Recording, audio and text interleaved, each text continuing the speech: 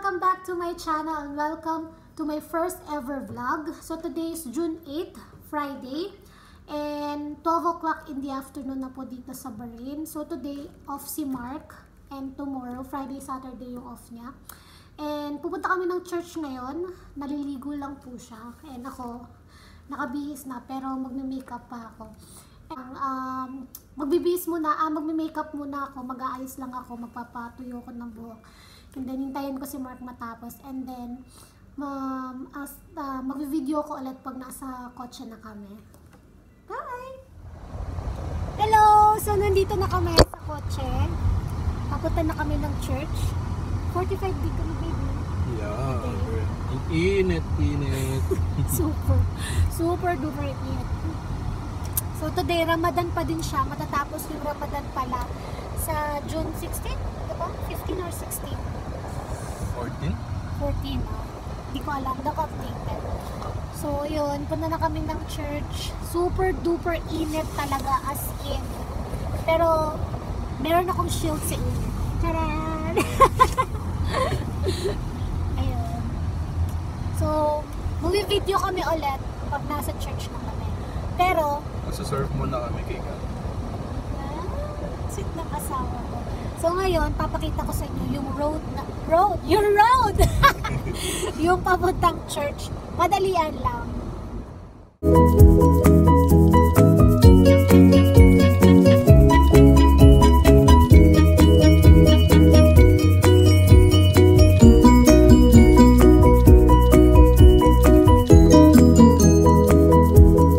Ayan, naglalakad na kami papuntang church. Hello guys. Super init, my gosh. Grabe, tignan nyo.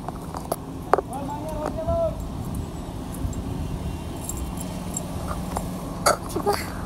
Ang init. Sobra. Super. So, papasok na kami sa church. And then...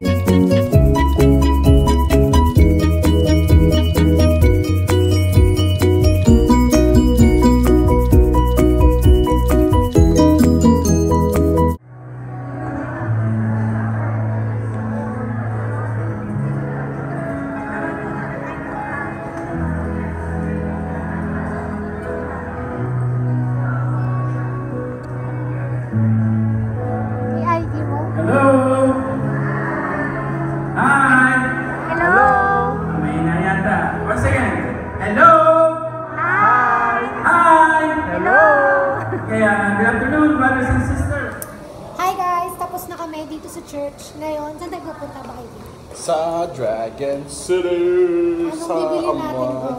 Dragon. Mga dragon. Bibili kami ng dragon. Madaming kami ng gorilla pod para... Pag walang gorilla pod, dragon pod! Corny. Oh, sige na. See you there. See you where? Sa Dragon City. Okay. So, ngayon, nasa kotse na kami. Papunta na kami ng Dragon City. Yes. And, ang saya sa church today. Bale, pre-nay over nila kami. Super sarap sa pakiramdam. Super nakakagaan sa pakiramdam. Kasi finally, we receive the Holy Spirit of God. And para kang new person ulit. So, kaya ganun. And malapit na matapos yung Christian Life program namin sa June 22. So, medyo sad. Pero, happy pa din kasi we found new friends, new family, second family. Di ba, babe? Tama. So, punta na kami sa Dragon City. Madaming dragon doon, promise. I swear. madaming dragon. Wala lang. And, yun nga, video na lang ulit kami. Papakita namin sa inyo yung para siyang Chinatown, 'di ba? Chinatown. Chinatown ng Bahrain. So, para siyang Chinatown. At maraming Chinese. Malamang kasi Chinatown nga, 'di ba? So, papakita namin sa inyo kung ano yung itsura ng Dragon City. Say bye, Pete. Bye. Adios.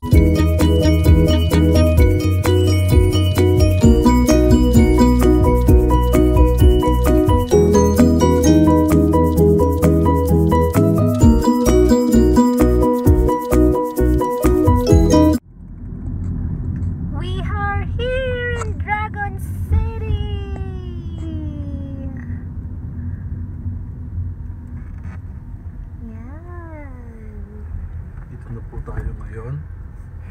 Sa tinatawag nilang Dragon City. Kung saan wala kayong makikitang dragon. At di namin alam bakit siya tinawag na Dragon City. Joke. It's because sa China. Kung maalala ninyo, merong Ayun! tinatawag Parking! na Yay! Dragon Dance. Malapit lang kami sa entrance. Sakahanap kami ng parking agad. Galing, galing, galing.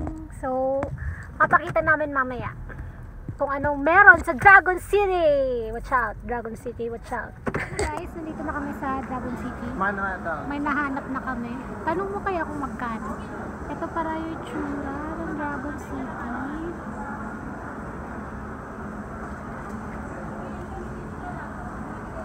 Mas madami pa siyang mga stores. Klase-klase. Mamaya papakita namin sa inyo. So, ito yung Dragon City, guys. Medyo maingat lang ako pag nagbi-video kasi maraming locals dito na ayaw nilang nagbi-video. Nakukuhanan sila ng video or picture. Akala kasi nila sila yung kinukuhanan. So, ito madaming klase-klase. Meron silang mga pang beauty products. Meron din parang miniso dito.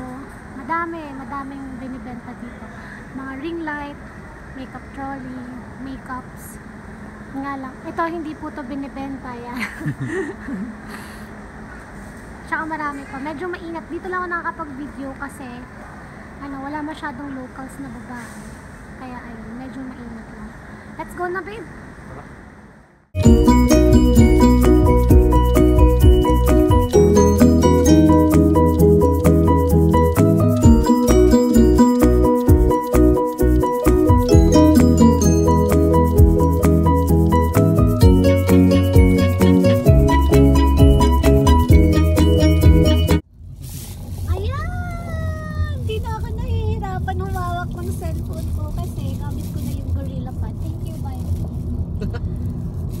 Siya. Actually, 3BD siya. Yung 3BD around 300. No, it's all 400 plus? yeah. Maybe hold.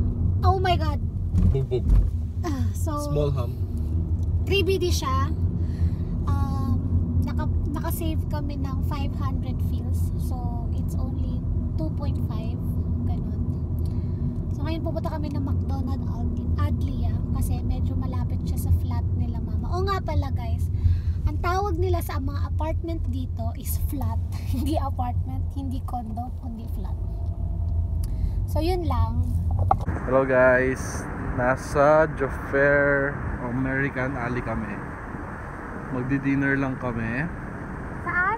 Sa pinaka-famous Sa na? McDonald's. Ayan.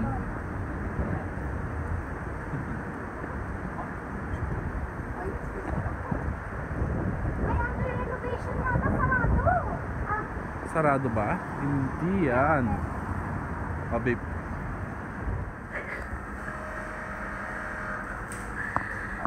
So, under renovation pala itong McDonald's sa Joffair. Kaso, ay hindi pa tapos. Hindi dapat sila nagpapadine in. Ayun, ang dami pang alikabok. Super dusty. Pero, ang dami alikabok kasi dapat take out lang sila. Hindi sila nagpapadine in. Pero dito na lang kami kakain. So, ito na siya. Super hungry. Ano yung order mo, babe? Cheeseburger? Cheeseburger. Large fries. Large fries with yung coffee mo. Coffee. And No mine sugar, is no milk. water.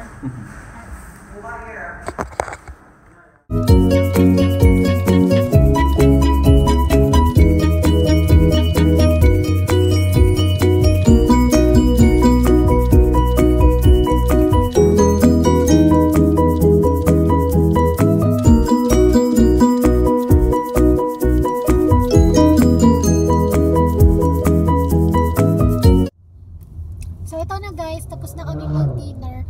Pupunta na kami kina Mama Beth at saka kina Papa Bong. Doon muna kami tatambay, manunod lang siguro ng movie or makikipagkwentuhan. Pasyal lang kasi off si Allen. So every off ni Allen, pinapasyal kasi namin, nga pala Mark. Ayaw niya kasi magpatawag ng Allen. Kasi lahat sila lang side niya, Allen. Ako lang yung tumatawag sa kanya ng Mark. So, pati ako, minsan nakiki-Allen na lang din. Kasi parang, si mama, kunwari, andyan ba si Allen? Oo ma, andito si Mark. Sagot ka Mark. Saka na Allen. So, diba, ang saya. So, yun na nga, pupunta kami doon, makipagkwentuhan. Pasyal lang kasi, malapit na din uuwi si mama sa Pilipinas. Kasi nakabakasyon lang siya dito. So, uuwi na siya kasi walang kasama si Melissa, yung bunsong kapatid nila Mark. Allen. Yun lang. So, nandito na kami sa flat nila mama at papa. Ayan. Bakit na?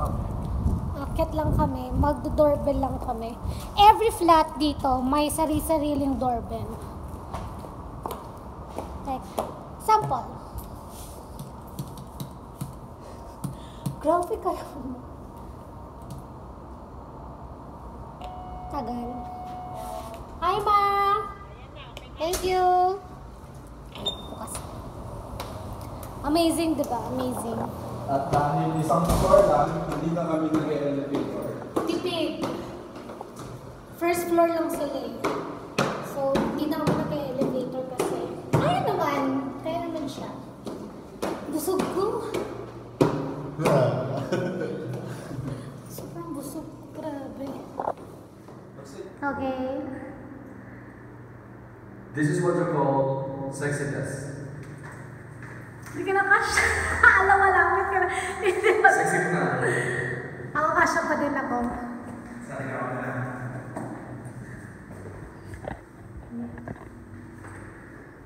Nakaharap sa akin. Sa'yo. Okay. Effortless. Dami pa.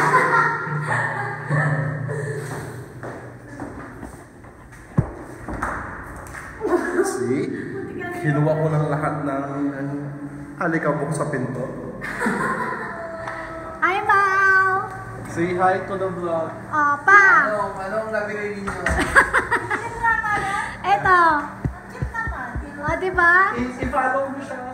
Finally, nandito na kami sa bahay. Nandito na kami sa flat namin. Nakauwi na kami. Si Mark kakarating lang, galing sa baba. Nilabas niya kasi yung aso namin na si Rosie. Ngayon, nasa sala siya. Nagugupit ng hair niya kasama yung flatmate namin na barkada niya, si Tracy.